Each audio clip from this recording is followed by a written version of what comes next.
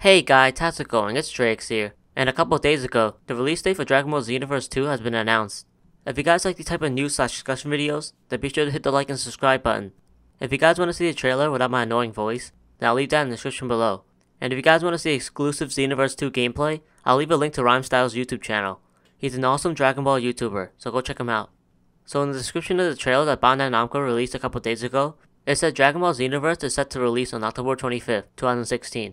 I honestly can't wait for this game to come out. I played the heck out of Xenoverse 1, and I'll probably do the same with Xenoverse 2.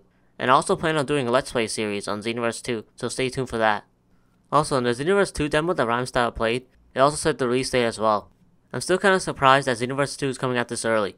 Xenoverse 1 just came out last year, and I thought we wouldn't get Xenoverse 2 until 2017. They made so many changes from the last Xenoverse game in only 1 year, which is amazing. Now I'm gonna give my brief analysis on the trailer. The trailer had a lot of gameplay, so let's dive right into it. In the beginning of the trailer, Trunks said our job was to restore history, and that the pair he was chasing was the one who were behind all of this. The pair he was speaking about was Toa and Mira, and I hope that Trunks meant that by restoring history, is that we can alter the timeline and be able to see what-if scenarios in the Dragon Ball universe. I mean, I would love to see what will happen if Vegeta beat Goku in the Saiyan Saga, or what will happen if Gohan lost his cell, stuff like that. I wouldn't mind in the games like Xenoverse 1, where we have to restore the timeline to its original state. But I think being able to see what-if scenarios would be awesome. Also in the trailer, I noticed that a lot more villains such as Turles, Janemba, Lord Slug, etc, etc. And Gogeta was also in the trailer as well.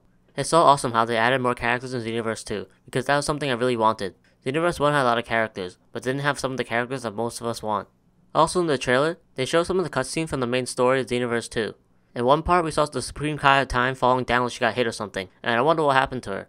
We also saw that Future Gohan was talking to Trunks, so I'm pretty sure that Future Gohan is going to be an important character in Xenoverse 2.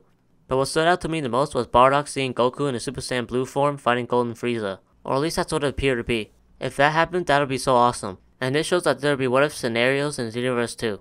And last but not least, in the end of the trailer, we saw that custom created characters can go Super Saiyan 3, and that we can use the attack Super God Fist. Now this is what I wanted in the first Xenoverse game, and I hate how we couldn't go Super Saiyan 3, and that we couldn't use one of the coolest attacks in the game in our custom created characters, and I'm glad that we can finally do that. I really love how Bandai Namco is really trying to listen to all the fans and listen to our feedback on what we like and dislike about Xenoverse 1, or what we want and don't want in Xenoverse 2. So Bandai Namco, if you're watching this, which I doubt, I would like to say thank you. Anyways guys, that's it for this video. If you guys like this video and want to see more of these news/discussion videos, then be sure to hit the like and subscribe button, as I plan on doing more of these in the future. Also leave a comment down below stating what you're most hyped about in Xenoverse 2. Anyways guys, thank you guys so much for watching, and I'll see ya later.